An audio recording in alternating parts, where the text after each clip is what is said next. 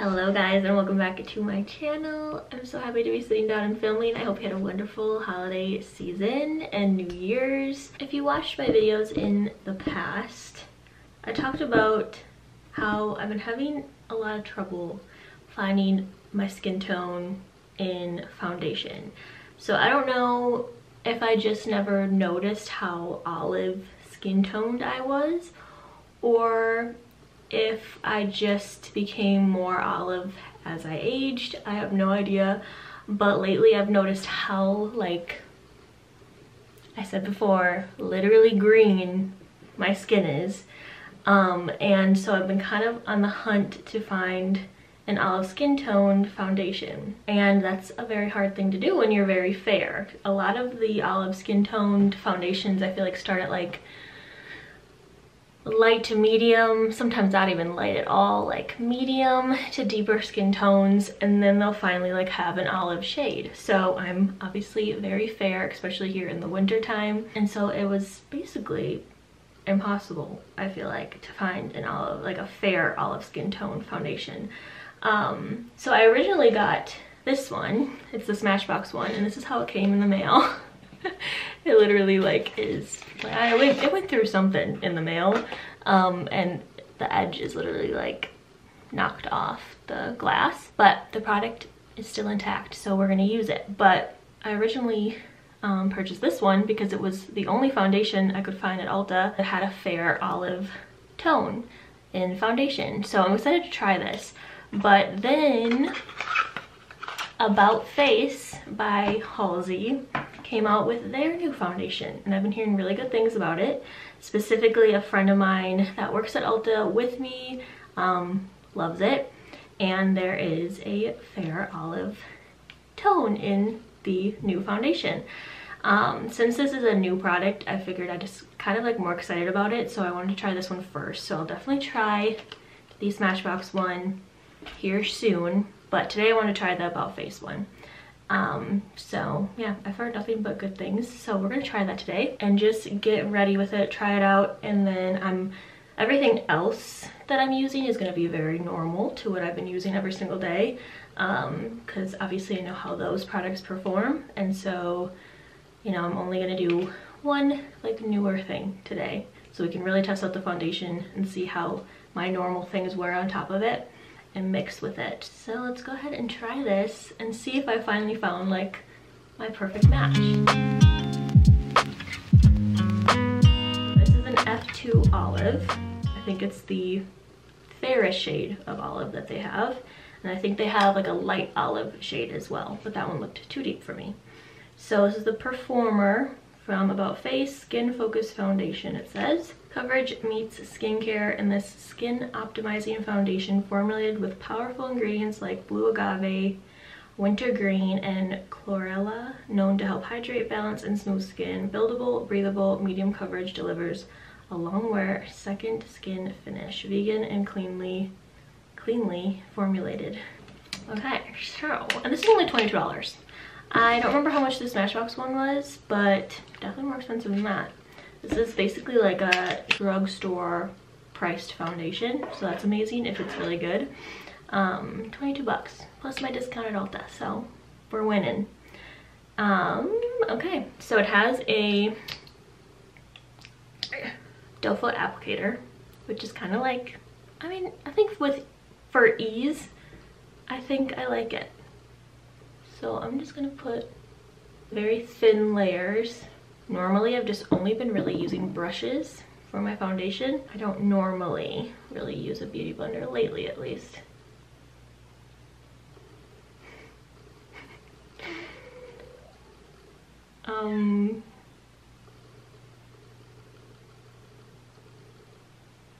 Wow.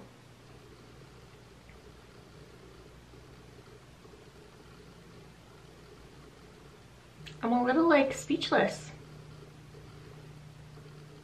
Do you see that glow? It's like beautiful. And how that just blended out. Yeah, I mean, literally is exactly what it said it was gonna be. Very, very skin-like, like healthy skin, like glowy, hydrated skin, which is not really like my skin right now. It's very, very dry. But blends out so nice. I just did like a little bit more. My nose is always red, so I just did a little bit more there. It's so pretty, and it feels like nothing. Is your Twiggy out there?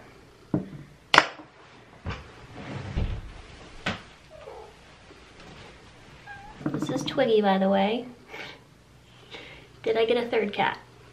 Yes. Yes, I did. A lot has happened since I last filmed. Yeah, I mean, if it stays this way, if it wears like this, new favorite, hands down. And it literally matches. I mean, I would say my neck even has even more green in it. Like, especially in this natural light, I literally just have the window open, like the shades open. What are you doing? But this is definitely the closest I've ever gotten. Okay, so basically just did a light layer and then added a little bit more around my nose, pretty much, and then covered up a couple like blemishes. That's really, really pretty. So I'm gonna wear it throughout the day too. Got some things to do today. I'm gonna be out and about for a little bit. I don't really know what's going on with my hair, but so we're gonna wear it. But I want to do the rest of my makeup and we'll just chill. So I don't really think I want to do concealer though, because I just want to see like the coverage. I'm not gonna put any more like coverage products on. I just kind of want this to live on my skin all day. So I'm gonna take my normal NARS cream blush, because again, I know exactly how this performs pretty much. And I have this one in the lightest shade, of course. Look at how light I am. And warm the cheeks up. And my forehead. And then I'm just gonna set that with the Laura Mercier powder. I've been using the talc-free version, the blurring one. And dipping a little puff in. And I'm just gonna do under the eyes and on top of the lids. And that's literally like the only place I really crease. And then I also just want to like leave a lot of the space without any powder, so that we can see how it wears without it. It's a very thin foundation again, so like it's not like it feels like it needs a lot of setting. And a little around the nose. And what's left over, I'm just like patting it. Like it's shiny into my eyebrows, but I mean, very, very light-handed. So I'd love to kind of make this a series too and try fair olive skin tones, because I know I'm not the only one out there. So I would love to keep trying them. So definitely send me recommendations if you know of foundations that have a fair olive tone foundation. I would absolutely love to try them all. I need options, you know? Charlotte Tilbury, I think it's just a Pillow Talk blush. Oh, that was kind of a lot, but I really like this color. And I love blush. I'm gonna take my Ilia bronzer and just do a little bit on my lids. Just do this every day. And I've actually hit pan on this bronzer. I honestly don't know if I've ever hit pan, ever. Really on anything. That's how much I like that bronzer. I'm gonna put some brow gel through my brows. The Merit brow gel, and it's pretty much gone at this point. I want to try, I think, the Kosas brow gel next. Speaking of olive skin tones, they added more shades to their concealer that's super popular, and I used to use that concealer and I liked it, but I know they now have an olive undertone.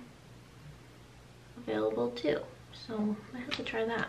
I'm at this point in my life too that I'm like, all I want to do is just embrace what I have, like, and I'm learning, as much as it's been hard to match my skin tone perfectly, I love it and I want to embrace it.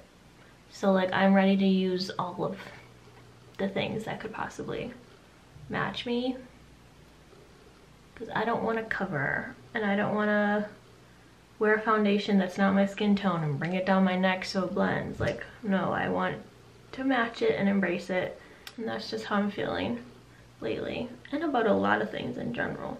I've been feeling some certain ways in general about beauty, and specifically aging and working in the beauty industry and all of that we could definitely, I feel like, sit down and talk about that too at some point.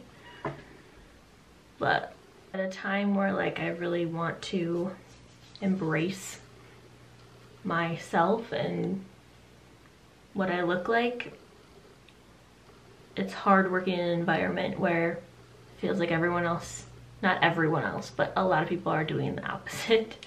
I don't really know what I was saying. My flash drive was running out of room and I was so confused because I was like, I thought I deleted my videos every time I like took them off, every time I like uploaded them or exported them. I thought that I always deleted them, but so I was like, what? But I didn't last time, so I don't really know what I was fully saying, but it just feels like I feel like I'm at an opposite way of what I have to, like an opposite mindset of what I have to deal with every day, I think, all in all. And so I would love to sit down and talk about that at some point, and how I've been feeling in regards to beauty, makeup, society, being a woman, and just what I see every day working in beauty. But this is the Tartelette tubing mascara, which is the first mascara I've ever used that was tubing. I decently like it. I don't love wands that are like this. I like my big, like, fluffy volumizing wands, I feel like. I do sometimes feel like I need a little, like, lash comb, because it definitely doesn't separate your lashes at all. It has such short little nubs on it. So I start putting layers on and it starts getting kind of clumpy, but it's okay.